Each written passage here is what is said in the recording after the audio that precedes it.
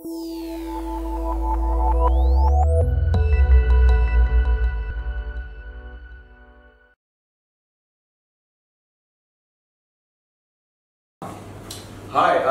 I'm Apurva Godbole from Drona Aviation. We are an IIT Bombay based drone company. We are a group of 3 IIT Bombay co-founders who have been working with drones for more than 6 years now, and we have been participating in competitions globally, in France, Spain, back here in India, Bangalore, Mumbai, and we've been winning awards there. It's just that we realized when we were working on these competitions that we had to spend almost 80% of our time trying to figure out how to get the drone to fly rather than how to solve the problem. Which brought us to the problem statement that we are working on to build the best, the most reliable and the easiest to work with DIY nano drone platform. Just as a definition, nano drones are drones lighter than 100 grams in weight, because government has formally classified drones up to 2 kilograms as micro drones. So what is it that we give? We give our customers a very robust hardware and easy to work with SDK, software development kit, on the basis of which they can build their stuff. So we are already selling this to students, hobbyists and developers. So that's generally the age group of 10 to around 25. That's where the interest has been the maximum. And we are looking at a good market size of $2 billion globally with a Goldman Sachs report that has come up. Now, what is it that we are selling? Pluto, that looks something like this. If it was not 5 minutes, I would fly it for you. What is Pluto? It's a DIY kit that you build on top of. It's extremely robust. It has an open source firmware which gives people to build on top of it, and it has a lot more features that I can speak on. But is it something that people want to buy? Apparently they do. We've already generated more than 42 lakh rupees of revenue since February of this year. We have sold more than 500 of these Plutos. We have had consumer traction of more than 1500 through the workshops. What's interesting is there has been interest from the educator community who are building curriculums around this product to teach people how to build drones, how drones work, and how to build drone applications themselves. So that is something that's going to help us sustain in the longer run. And our customers have also included research labs like IIT Bombay who are using it for their own set of experiments. On the consumer feedback, it has been superbly encouraging. It's extremely robust. I crashed it from 100 feet on complete, only lost to motor. It's extremely stable to fly and very simple to build. For the uninitiated, if you compare it with the drone landscape globally, most of the drone companies are in the ready-to-fly micro-drone space for cinematography. Superbly crowded market, that's where they are. We are in the DIY nano drone space, which gives us a very niche to target. Even in the nano drone space, we are looking at, amongst the competitors, we consider Parrot and Flybricks as competitors. Parrot, France-based, Flybricks, US-based. Except that Flybricks does not have a platform capability, and Parrot is also just a ready-to-fly. Just to give you an idea of our product, the timeline, sorry, I was blocking your view. We started in November of last year, and we started developing this product in November last year. February we started selling, and by now, as I mentioned, we already have 42 lakh rupees of revenue. More interesting stuff coming up in the next 3 months, including camera, the SDK, which will give us a lot more push. Developer traction, which is what I am extremely focused on. It's probably just a 5 to 10% of the customers that we have. But it's the experiments that these guys do and developments that these guys do on top of our platform that's going to help us keep attracting the rest of the 80 to 90% of the hobbyist crowd that we are selling to and making most of revenues from. Imagine having an Android community without Android developers. That's how we look at this developer community. We have interest from IIT Bombay labs, the fire brigade, the NSG who want to deploy in case of an emergency situation. There's been Capgemini has purchased some of our Plutos for their own demonstration of use case applications, and there is an interest from video analytics company for integrating into their industrial monitoring solutions. On the roadmap, the tech roadmap that we have from now, one is going to be on the hardware front, which will include making the drone expandable, just rip the board off from the small drone, put it on a micro drone and start flying the big guy. It will also include things like optic flow precision, things like GPS integration, camera integration, and a lot more things that you presently do not find in Nano Drones. On the software front, we are working on building the SDK. That's where my software guys are, banging their head on, and that's the SDK. So I'll just wrap up in the next 15 seconds. So the SDK will help educators and experimenters, developers to work with this. We've already built a strong toolbox. The regulatory scenario has been extremely clear for us. Regulations are not a problem. And we are looking at raising 340,000 USD in the first round. We need to build that educational material that is helping us grow. So that is the first thing that is stopping us. Building more collaborations and getting this educational content out will help us capture the 10 to 18 years market strongly. Second one is building the SDK.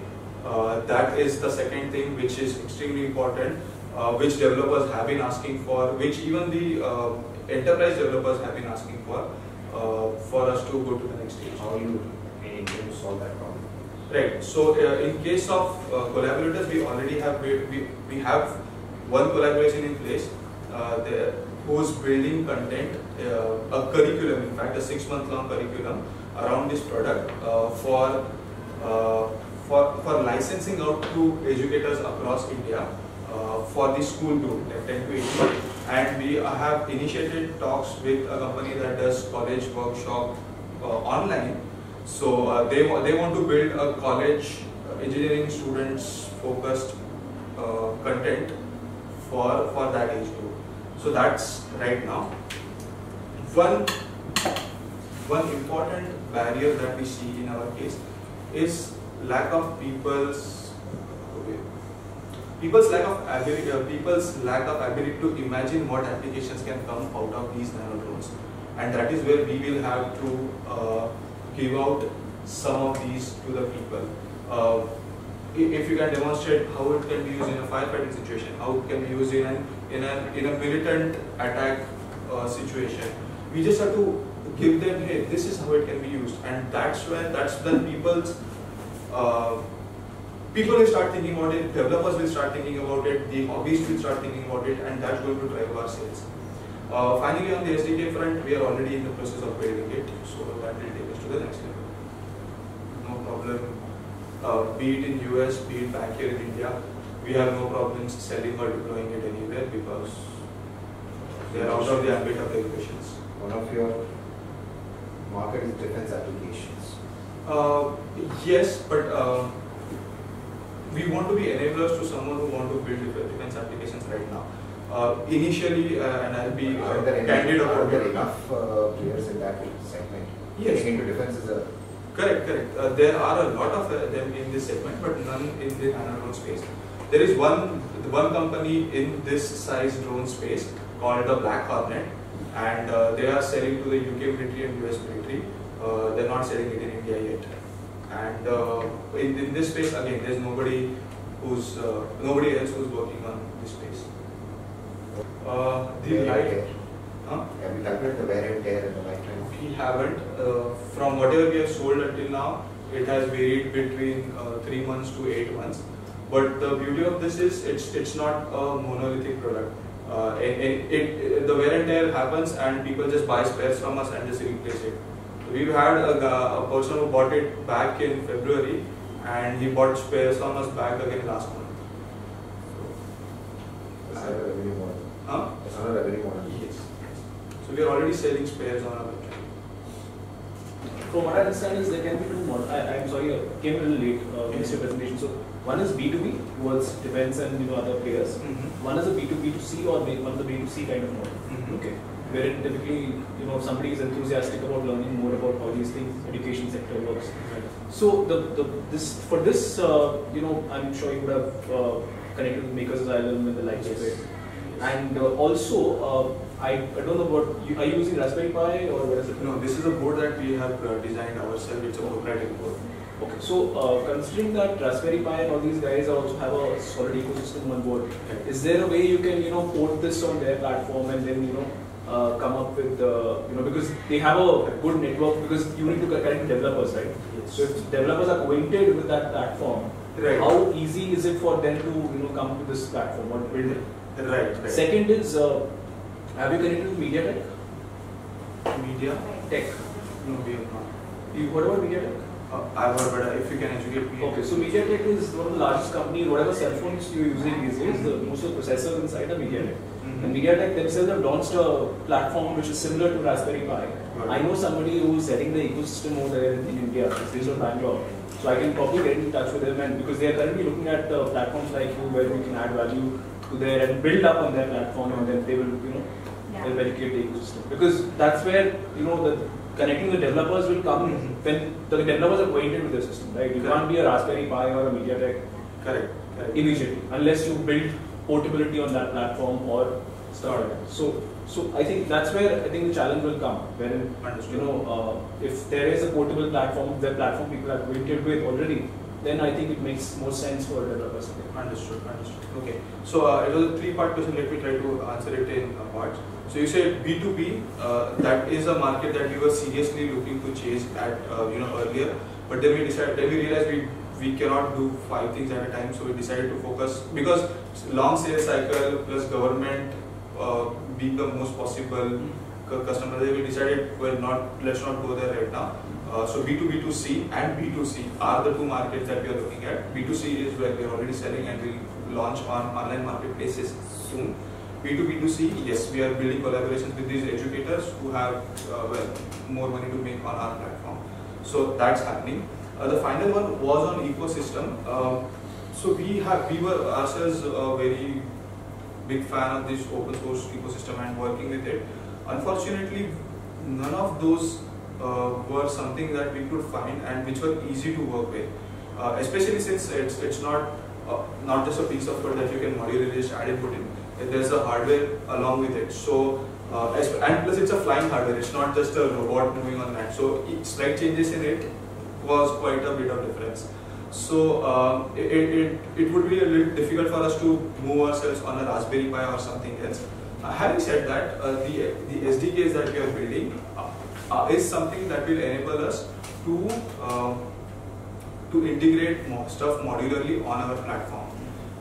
That is what we are doing, and the way we are going around building this community is through these workshops. And these workshops that we are conducting, where we in fact kick-started our sales through these workshops, and that's something that's going to continue not as a revenue generating activity, but as a marketing and the community building activity. The bigger picture behind this, or the bigger vision that we are running behind is, whenever we sell a drone to consumers, they always ask us, hey, this is fantastic, I built it, it's flying beautifully, what next can I do with it? And then what next can I do with it? And then you give them, and then what next can I do with it? That's a question they could ask. What if that guy could do a new thing every day on that drone? How would, what if he could do that? And how would he do that? Let me just get a very crude example. Let's say I have to make this drone dance where it's flying up in the air, hovering, and then the music starts and it actually starts dancing. You can do that. It's basically just an app that you have to build, and you can have the drone dance to your music. But this will require a smart guy who can actually, code his way into making the drone dance. But hey, I built such a cool thing. I want to share it with everyone who owns a Pluto. He just builds that hex file. He shares it on our app, and anybody who has the Pluto app with him will be able to see, hey, there's something new. Okay, there's a new song that has been choreographed by this guy. Let me see what it does. Or good news is he doesn't even have to connect his Pluto to a computer. He just has to press the button on the app. The hex file will be flashed onto his board, and then he can make his drone, his Pluto dance to whichever song he wants. Building on that, one thing, and I won't very brief. I've seen this. I'm sure you would have seen on video, YouTube as well, about a lot of these, reality shows, dance reality shows, people coming up with drones around it. I see a lot of it because it's ultimately right now it's fantasy and fancy. Yes. For a lot of people, right? I see a lot of application of this for event companies. Yes. And trust me, this will sell like hotcakes. जाके कोई भी event company के पास जा, pitch मार, video लेके जा, कुछ भी dancing मतलब whatever, and trust me, they will sell like hotcakes.